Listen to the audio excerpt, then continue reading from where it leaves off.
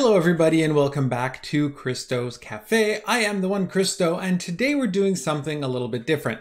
I know I say we talk about cards and games and tech, but I don't actually talk a lot about technology that isn't related to streaming. But today we are. Today we're talking about these guys. These are the Pixel Buds. The reason why, and I'll give you a little backstory, is I've actually had a few people ask me about them specifically, both on my stream as well as via Twitter. I posted a picture when I finally received them, and I was really excited about it.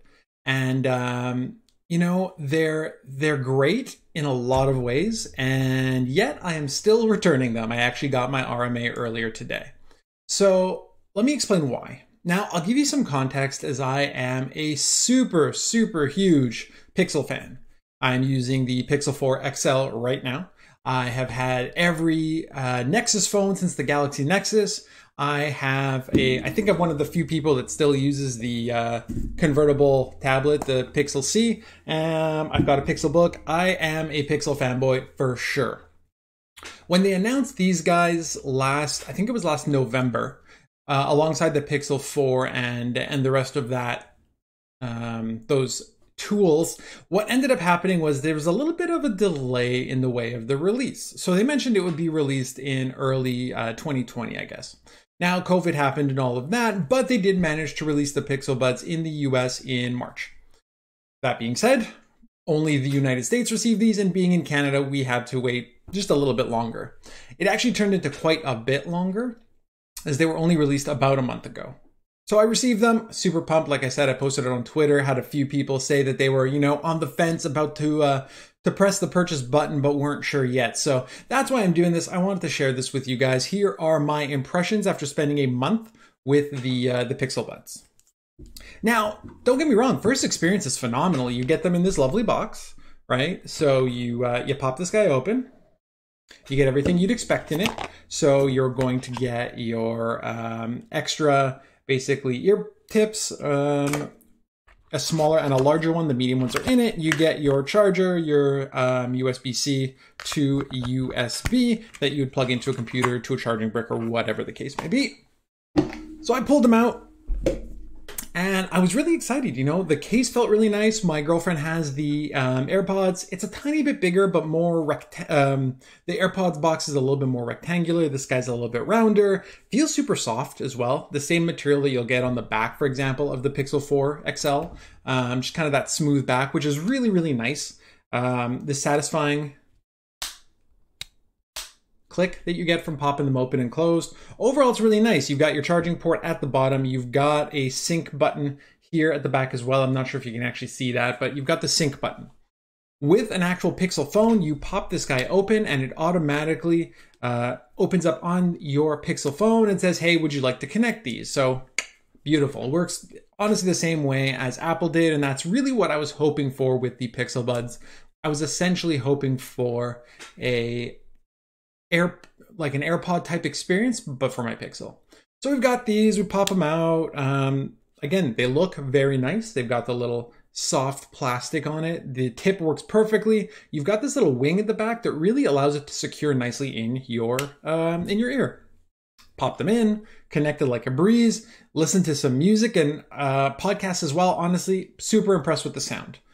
Don't get me wrong, they're still an earbud, but they sound just as good as a wired earbud. You don't get a ton of bass, but you get a lot of nice, clear sound, and it beats having it on speakers or anything like that. So sound quality was excellent.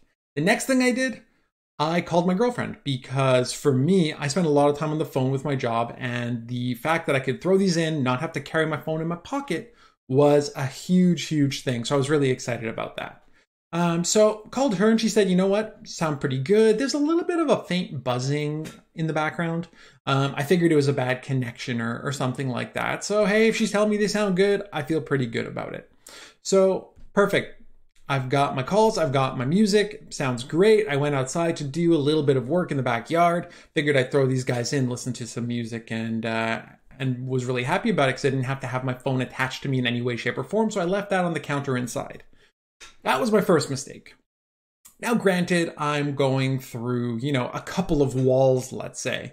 But I would say if I was more than like 15 feet away from these guys, I was starting to break up. So I wouldn't hear the music clearly. I wouldn't hear the podcast clearly. okay, you know what, 15 feet through like 3 walls, I get it. Maybe I'm asking too much of them. No big deal. I dropped the phone outside. Had no problem with it. So, all right, that's my first red flag, but it wasn't that big a deal. I figured I could live through it. So perfect. Now, next up, I'm thinking battery life. Well, they're advertising 5 hours of battery life, and I believe the case gives you another 24 hours. So no problem. I throw them in. I listen for a couple of hours, and you know what? Battery life's pretty good. I would say for music, I was getting between that 4 and 5 hours that they were talking about. I don't know that I spoke consistently on the phone for 4 or 5 hours in a day, but based on like a little bit of math, it looked like I get about 3 or 3.5 hours, probably closer to 3.5 hours of talk time out of them.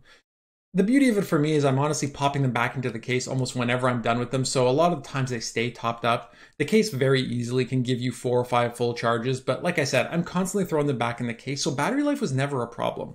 You plug it into a USB or wireless charging is included, which I think is a great value. The only thing I think is kind of ironic is I grab these guys and I throw them onto my Pixel stand that I have next to my bed. It is a wireless charger that props phones up. Of course, because Google, these don't charge on the Pixel wireless charger, the Pixel stand. I've got another one next to my desk. It's one of the Samsung ones. It lays flat. I drop this guy on it. They charge no problem. So battery life was never an issue. I started making more and more calls. And I started to realize that I was still getting that hissing noise. It was really odd. I thought maybe it was the connection, maybe the phone, maybe the reception. So I tried inside, I tried outside, I tried different areas in the house. No matter what, I was still hearing the hissing. So I was getting a little irked, and I decided to say, you know what, maybe it's not the connection at all. Maybe it is the Pixel Buds finally. Maybe I go and I grab my phone, I flip over to the music, and I turn the music down really low. And what I realized was the music was actually drowning the hissing out, but the hissing was there even when I was playing music or a podcast. Just the volume was up a little bit higher, so it was covering it up. So that being said, I decided to do what anybody would do and Google the solution, right? So I went up on Google and I said, hey, you know what? I'm hearing some buzzing in the background of my Pixel Buds. And I found out that it seems to be a pretty common occurrence. I was not the only one. I read quite a few posts on Reddit. Quite a few different articles and things online that people have been having that issue. And so I was obviously frustrated with them. Decided, well, next step, I'm taking it to Google. I've recently, I had an issue with one of my Pixel phones. It was a defect. They swapped it out, no problem. So I thought it was super convenient. I go on and I jump into Google's tech support chat. And I mentioned that, hey, you know what? I've got the Pixel Buds. When I'm listening to them, I'm getting a hissing in the background. They said, okay, sure thing. Pop onto your phone, check the firmware version.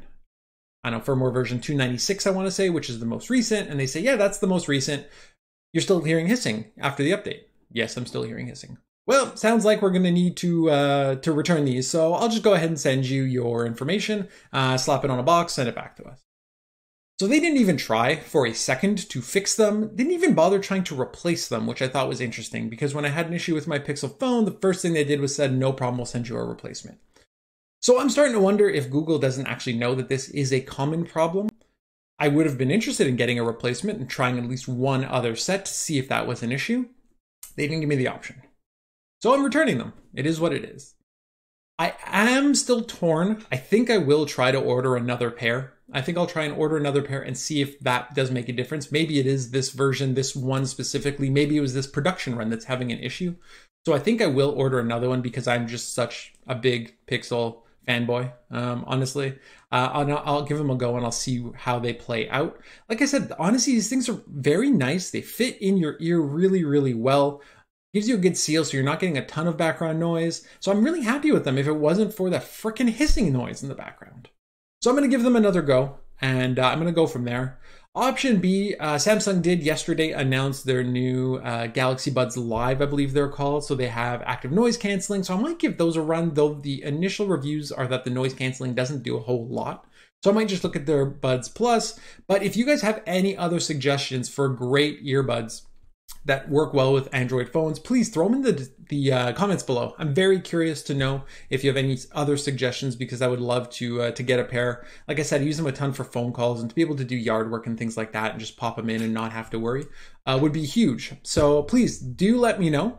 If you enjoyed this video and this kind of perspective on these little guys here, please like and subscribe. I am trying some different things for my channel, trying different types of videos. I am super passionate about technology, so if you guys are telling me you're enjoying the chat about tech, please subscribe and let me know in the comments below as well. If there's anything else you want me to cover, I'd be happy to chat about it. So keep me posted. You can always drop by my stream on Twitch. I typically stream on Tuesday, Thursdays, and alternating Saturdays and Sundays. So feel free to pop in, ask me questions about these guys or any other tech, and I will be happy to answer. I will throw all of that in the description below.